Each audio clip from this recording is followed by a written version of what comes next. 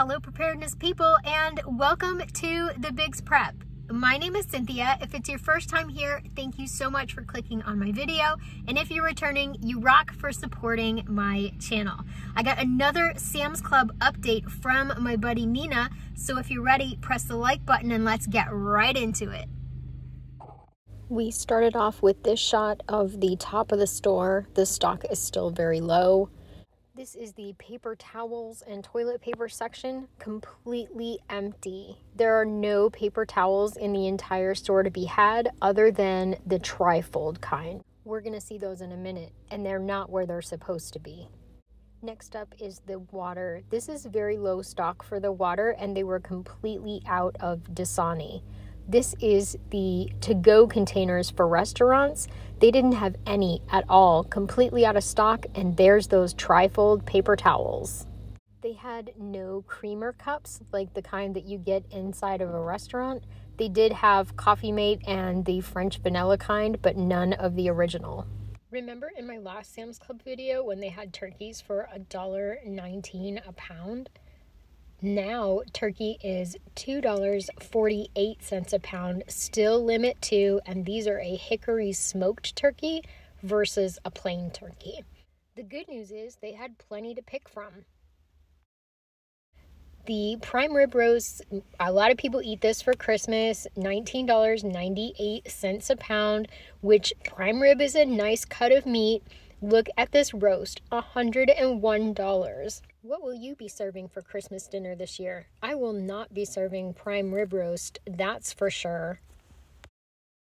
I saw this photo and thought, watermelon, $8. That's not a bad price. And then when I saw them, they're the personal sized watermelons that normally when they're in season are about $4. Great price on these crescent rolls, $2, and they had a lot of them. This was a really good price. If I could eat crescent rolls, I definitely would have got more than a few tubes. Soda was up by 6 cents a can. These photos were sent to me by my friend Nina, who runs a local diner. That's 6 cents a can times her entire business day. It really eats into her profits. I think the price of soda will continue to rise as the aluminum shortage gets worse. She's been telling me about the sugar issue for a couple of months. They haven't had 50-pound bags of sugar in months at our local Sam's Club. This week they had 2 kinds of sugar to pick from. They had organic cane sugar, and they finally got in some 10-pound bags of regular sugar. If you look, there's only 1 pallet of bags. That's not very much considering it's the holidays. Roast beef up $2 a pound, but there was none to be had. Probably going bad on this shelf because people just stopped buying it. You can see that here there's a price reduction of $2 per package, but if you look, the package is not even a full 2 pounds. It's just over 1 pound, $7.84 a pound, and that's on markdown. In my last Sam's Club video, the boxes on the bottom of this rack were empty and the ones on the top were full. This week, they seem to have more stock in. The cooler is pretty empty, but they have more of a variety. I see Brussels sprouts and asparagus, some tricolor coleslaw. There's not a ton considering there's restaurants that need supplies. Check out these at-home tests for the V that starts with a C. $14 for 2 tests. It kind of makes me wonder if these are effective against the new Omicron variant that's out there. Next time I swing by the tinfoil section, I'll pick some up so I can make myself a hat. Hamburger was a pretty decent price at $3.31 a pound, and these roasts, $5.98 a pound, not a bad price. I'm still able to do better than that at my local Winn-Dixie.